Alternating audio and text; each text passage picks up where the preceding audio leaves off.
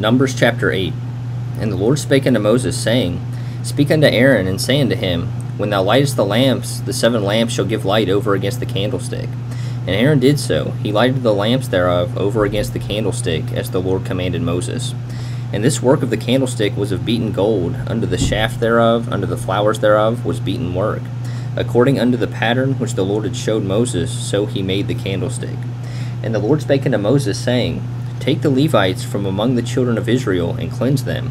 And thus shalt thou do unto them to cleanse them. Sprinkle water of purifying upon them, and let them shave all their flesh, and let them wash their clothes, and so make themselves clean. Then let them take a young bullock with his meat offering, even fine flour mingled with oil, and another young bullock shalt thou take for a sin offering. And thou shalt bring the Levites before the tabernacle of the congregation, and thou shalt gather the whole assembly of the children of Israel together. And thou shalt bring the Levites before the Lord, and the children of Israel shall put their hands upon the Levites. And Aaron shall offer the Levites before the Lord for an offering of the children of Israel, that they may execute the service of the Lord. And the Levites shall lay their hands upon the heads of the bullocks. And thou shalt offer the one for a sin offering, and the other for a burnt offering unto the Lord, to make an atonement for the Levites. And thou shalt set the Levites before Aaron and before his sons, and offer them for an offering unto the Lord. Thus shalt thou separate the Levites from among the children of Israel, and the Levites shall be mine. And after that shall the Levites go in to do the service of the tabernacle of the congregation, and thou shalt cleanse them, and offer them for an offering. For they are wholly given unto me from among the children of Israel.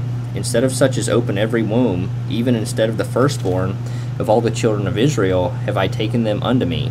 For all the firstborn of the children of Israel are mine, both man and beast. On the day that I smote every firstborn in the land of Egypt, I sanctified them for myself.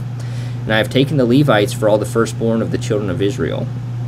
And I have given the Levites as a gift to Aaron and to his sons from among the children of Israel, to do the service of the children of Israel in the tabernacle of the congregation, and to make an atonement for the children of Israel, that there be no plague among the children of Israel, when the children of Israel come nigh unto the sanctuary.